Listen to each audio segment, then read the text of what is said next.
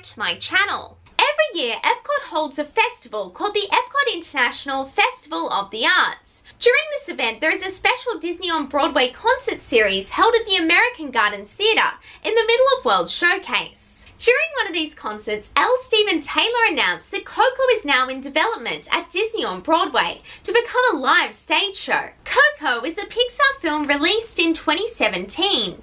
It follows a 12-year-old boy named Miguel who lives in Mexico and wants to be a musician, something that his family has forbidden. Miguel accidentally gets transported to the land of the dead by strumming the guitar of his musical idol Ernesto de la Cruz.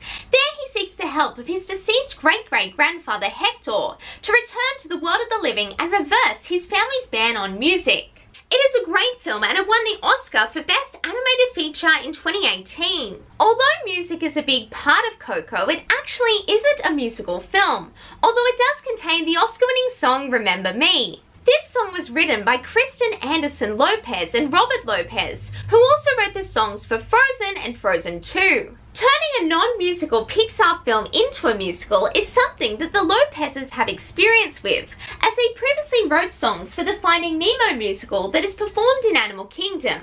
Additionally, there is now a junior version of the show. Although I like Coco, personally, I think it would be better to bring an Encanto musical to the Broadway stage, as it is a more popular movie. Anyway, that is all for today. Like this video if you liked it and please subscribe. It would mean so much to me. Bye now and have a magical day.